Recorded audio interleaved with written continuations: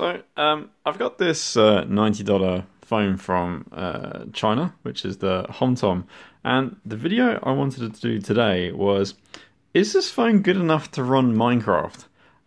They've now kind of released the new Minecraft Better Together update, which basically means that this phone can run exactly the same version as on PC, Xbox, and maybe the Switch.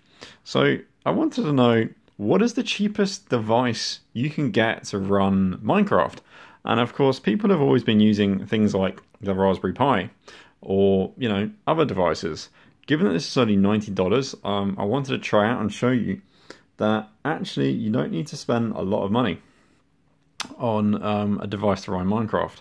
I am using a Samsung gamepad here.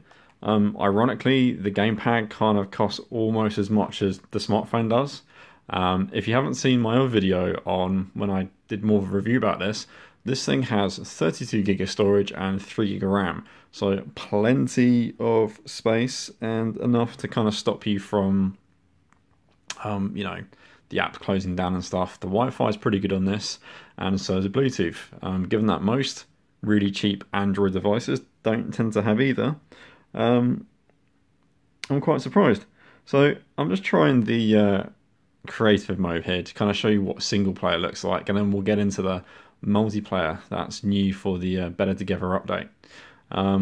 So yeah, as I said, 32 gig of storage, so you have a lot of space for running your own world. So that kind of gives you an idea of how long it takes to boot up, and as you can see here, it's pretty smooth. I can bash that or try and bash that cow. I would recommend using a gamepad. I'm using the Samsung one here because it's a nice device that holds your phone snugly. You can obviously get much cheaper ones that kind of do the same job. But I like this one, and this is kind of to show you how the performance. I have turned everything off. I've turned off fancy graphics. I've turned off the sky. I've turned everything off. And yeah, so performance wise, it's okay. Not amazingly. You're not going to get the absolute best. And I'm sure that, if you have a bit more money, get a better phone. But, if you just want something basic, you have, some younger children in the family, and you just they want in on the whole Minecraft, phenomena. Minecraft on Android is really cheap, maybe what, $10. On Android TV, it's way more than that, more like 3 times the price for what's now the same version. And it's great. It's really playable. So if we go back into the main menu, we can get into and kind of see what the multiplayer is going to be like. Let me exit this for a second. Does take a minute or two. Well, come on. So again, you can see the performance here. So if we go into the servers here, these are basically the only 3 community servers available at the moment. As apparently you have to be an official partner of Microsoft if you want to be running your own server.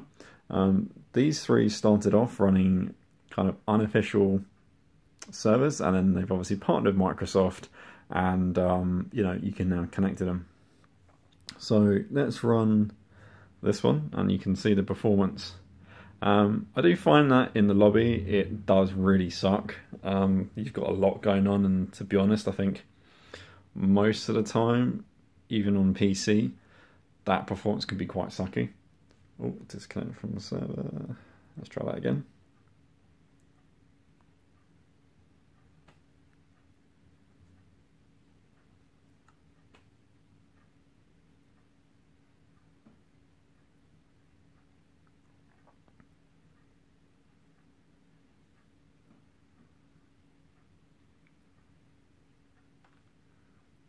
Right, and we are in. And you can see, it takes a while to load. It's the lobby area is really quite sluggish. You'll find that people stop moving, and artifacts don't really load up properly. But don't let that put you off, because to be honest, the lobbies, you haven't really got a lot going on. Just find a game that you want. Let's go into one of the more basic ones.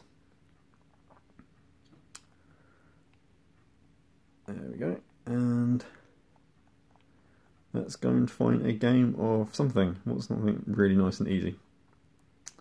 I just want to show you a quick game of something, because that way you can kind of see the performance online. So, you've asked yourself, hey, I want this, Better Together update, and I don't want to pay a lot of money. And how do you turn the sound down? 1 second. There we go. And you've heard about this great Better Together update, and you want to pay a lot of money, and you think, what is the cheapest I can get away with spending? And there we go. Look, I mean, the performance now, once you're in game and you're actually playing something, is actually pretty decent. When I loaded up the lobby to begin with, I thought, nah, this definitely can't do it. I've completely written this off. But this is perfectly usable. I haven't actually played this before, so I don't pay any attention to what I'm doing. I definitely want to be in that water. But you can see it's really smooth. It's no slowdown, no lag. It doesn't disconnect. $90 to play Minecraft on the go. This phone supports 4G, and you don't have to use a controller. I do recommend using one though.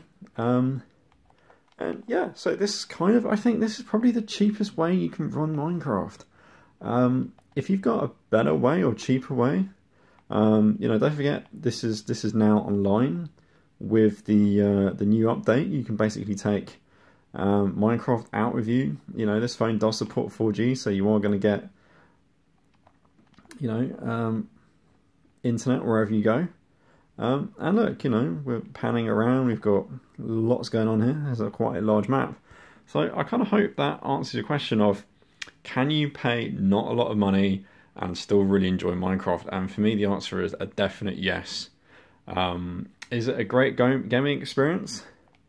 I'm not sure, but if you don't want to spend a lot of money, or you just want to get a load of these for the kids, and just let them spend hours playing Minecraft and all that stuff, you don't have to get them a laptop, you don't have to get them a desktop PC anymore. It's right here. It costs $40, not $40, $90. And it's a great device, so I do recommend it, and you totally can play Minecraft Better Together on a $90 smartphone.